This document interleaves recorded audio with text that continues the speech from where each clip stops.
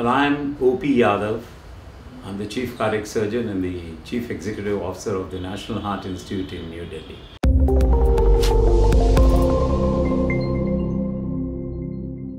Well, in experienced times, it is now said that redo surgery is no more an incremental risk factor.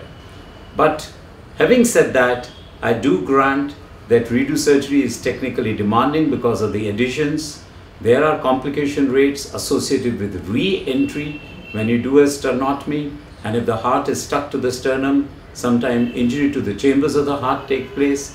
Injury to a patent graft could be a senior complication, and whenever we dissect the heart, then some of these atherosclerosed and thrombosed grafts may embolize distally, and the perioperative myocardial infarction rates do tend to go up.